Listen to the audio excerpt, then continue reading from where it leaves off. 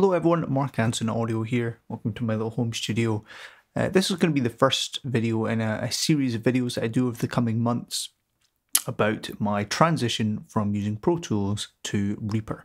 So I've been using Pro Tools for about 8 years and I've finally decided that I'm utterly, completely sick of it and I'm going to move to something else. So in truth, I got sick of Pro Tools about 5 years ago, but like many of you, all my work and all my sessions are all in Pro Tools, so the idea of moving to another DAW is a very daunting one, because you don't want to lose your work, and you don't want to have to spend a million years converting all your work to work with a new DAW. So I'll give you a couple of reasons, a myriad of reasons why I've decided to abandon Pro Tools. So for the record, I'm on Pro Tools 9 and have been since whenever that came out a few years ago now, and I never upgraded beyond that. And there's a few reasons. So for anyone who doesn't know, Pro Tools 9 and 10 were the last two versions that used RTAS plugins. So all the plugins I've bought over the last 8 years have been in the RTAS format. And as many of you now know, in Pro Tools 11 and 12, and going forward, they have rebuilt the architecture of Pro Tools so that it's 64-bit, which is a good thing, but they also had to make a new plugin format, AAX, so that it would work with the 64-bit operating system, or the 64-bit software, rather. So I understand that, how that happens. You know, that happens in code. You need to update things eventually. The problem is they've not made it easy for the consumer whatsoever. If anything, they've put me in this really awkward position where I feel like I need to spend a huge amount of money with a bunch of different third-party developers to update everything so that it would work in Pro Tools 11 or 12. So here's a little case study. So if you want to upgrade to Pro Tools 11, 12, whatever, you need to buy the license for that. You then need to buy a new iLok. I have the original iLok, that horrible green alien looking thing. That doesn't work with the new Pro Tools, so you'd have to upgrade that. That sucks. You have to update all your plugins. And some companies charge for an update to AAX. I believe companies like Nomad Factory do it for free if you've already got your old license for the old RTAS stuff. But the companies like McDSP, they charge to update. I think Waves charge to update. That's a problem. And then you get the other issue, whereas some plugins just are never going to be updated to AAX.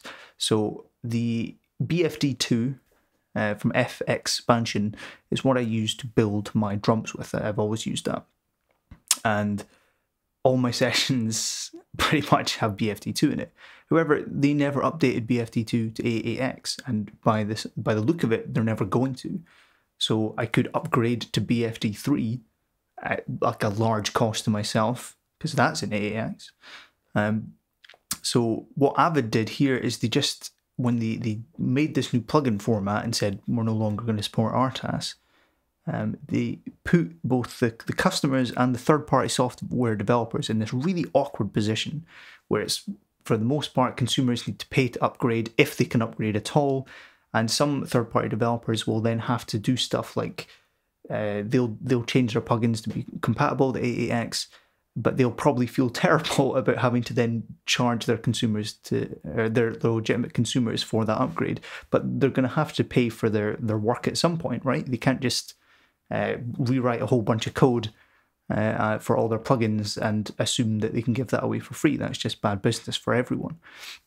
So that all sucks, and there's a bit of kerfluffery involved in all that, which is a shame. But the real reason I got sick of Pro Tools was how unstable it's been. So as I've been using Pro Tools for about 8 years, I think I had 7.3, then 7.4, and then finally 9.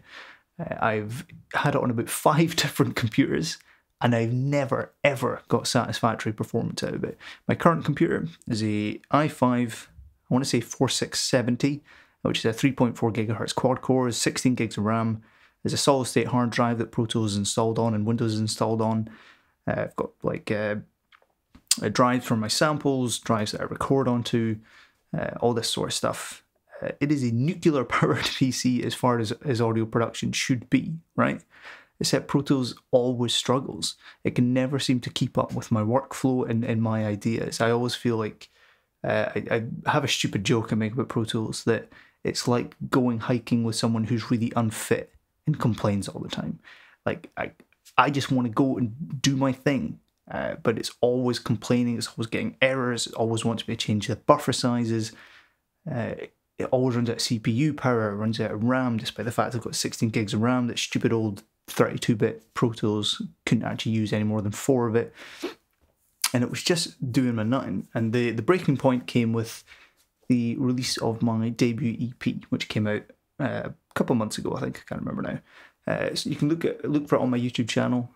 My band, myself and my good friend, Mr. David Sinclair, we go by Light Matter, and released the Infinite Mass EP. Working on this thing was an absolute nightmare in Pro Tools. I'd be working on stuff, I'd be trying to put in virtual instruments, and then it would run out of processing power. So then I need to sort of manually render out tracks to take some of the stress off the CPU. But then my singer would want to do some overdubs, so suddenly I'm trying to do overdubs when I've got like 1024 buffer size on, which just never ever works out well. It was just so frustrating, and then constant crashes, constant access violations. I was having problems with my Native Instruments stuff, that when it was loading up plugins like in Kontakt and Reaktor, they were just loading up blank, just empty. So like it would open up Kontakt 5, but there'd be nothing in it, you know. So very frustrating. And I came to the conclusion that I don't ever want to do that again. I want to keep writing music and I want to have fun with it. So I decided to go for Reaper. So the reason for that is it's got the unlimited, well, sort of technically unlimited trial period. It's 60 days, but there's no DRM on it. So you can kind of evaluate it for a wee bit longer if you wish, before you purchase a license. The licenses are super cheap, which is for people like me who earn less than, I think it's less than $20,000 commercial from audio production. You can get a cheaper license. I think it's like $60, which is incredibly reasonable. They update it constantly. And here's the big selling point for me, is just how lean and efficient it is. The download for it's like 9.2 megabytes or something ridiculous like that.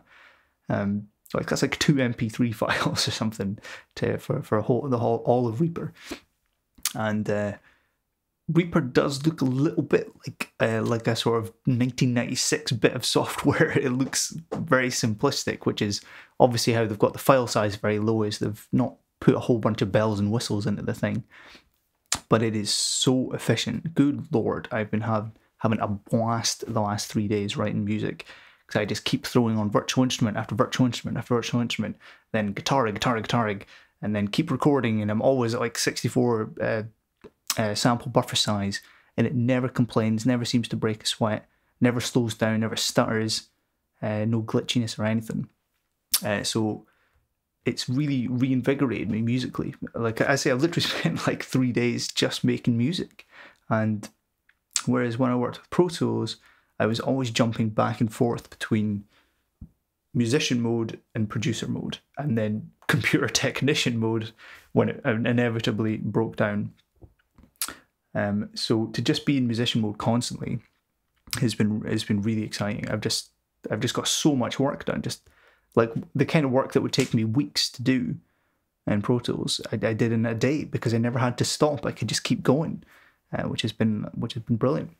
My intention is to make another couple of videos in the coming months to tell you about how the switchover is going. So today I spent a few hours converting some of my Pro Tools sessions to Reaper. So that's like exporting all my MIDI, my tempo maps, copying plugin settings, that sort of stuff. Quite laborious and quite boring, but you know, then I can properly crack on with these songs in Reaper and really push them, and really push Reaper and really test it and see how far I can push it. And so far, I've not pushed it far enough yet. It's not stopped or choked on me once, which has just been really exciting. Something else that's been really great is that since I always had to run Pro Tools at large buffer sizes, because it always complains about CPU, even if the like the system resources thing would say it was using like 15% of your CPU, it would still complain and say that it was running at CPU power. So I had to always use large buffer sizes, and one of the problems was I'd be recording stuff and it would always be slightly out of sync, and it was usually too early. And for about a year, I've convinced myself that I have no sense of natural timing. pretty much everything I recorded, I had to sort of either like elastic audio back or quantize it in a little bit to tighten it up. And I just thought maybe I just suck at my instrument. But the last few days I've been recording some stuff, and it turns out I'm pretty good. my timing is very good, and it was the large buffer size on Pro Tools I was forced to use that was causing that, and being able to work at a much lower buffer size. It allows me to just do a take, and if it's a good take, bam, great, on to the next idea. I don't then have to instantly go in and try and move regions about or try and nudge notes in time and whatnot. So that's been fantastic. Incidentally, I did try out the equivalent of Elastic Audio in Reaper, because it's sometimes I play really weird stuff that's too complicated for, like, I have musical ideas that are beyond my actual capabilities, so I need Elastic Audio and the equivalent every now and again. So I tried out the equivalent in Reaper, which is, they're using stretch markers, they're called. It took me a while to get my head around. It was quite confusing at first, but once I got my head around it, you can actually get incredible results super quickly, like much quicker than I could with Elastic Audio, and a lot less messy than Elastic Audio. I always found that Elastic Audio and Pro Tools was one misclick away from completely putting something out of sync and messing it up, whereas the stretch marker thing is a lot more elegant and a lot easier to use. One thing I will say about Reaper is it does make a bad first impression. There is a million menus everywhere, and every one of the menus has so many different things that you don't even know where to begin. So it's always difficult when you're learning a new bit of software, especially when you're used to something else. And that's made doubly more difficult in Reaper just by the sheer volume of information it gives you at any one time. But I'm being patient with it. I'm looking up shortcuts. I'm Googling things all the time and looking through the manuals, and there's like YouTube videos and whatnot, like tips and tricks that I keep trying out. And I'm already feeling really comfortable with most processes. The one thing that it took me ages to figure out is how to do what I used to refer to as MIDI merge. So like, say you record, say like a drum beat on your keyboard, or on I've got like an Akai keyboard with pads on it. You record your beat, and then maybe you go back and loop over, and then record the snare in, then record the hi-hat in. It took me ages to figure out how to do that in Reaper, but I figured it out now, so that's grand. So it's going to take me a while to get used to all the systems that are in play. And once I'm used to it, I'll give you guys the I don't want to say review as such, but my progress switching from the dark side of horrible Pro Tools to the nice, lean, crisp side of Reaper. And I will say that track freezing and faster than real-time rendering, self-hug joy. It is wunderbar. It is just amazing.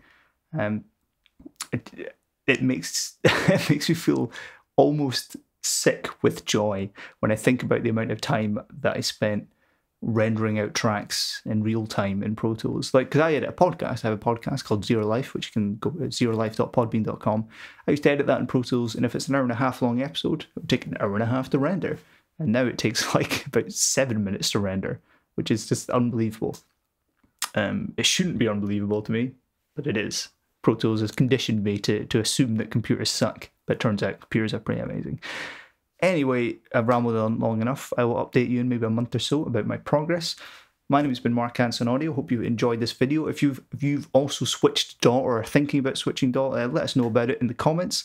So what's the thing that YouTubers always do? Comment, rate, subscribe, then say goodbye to Fat Spider-Man. Adios.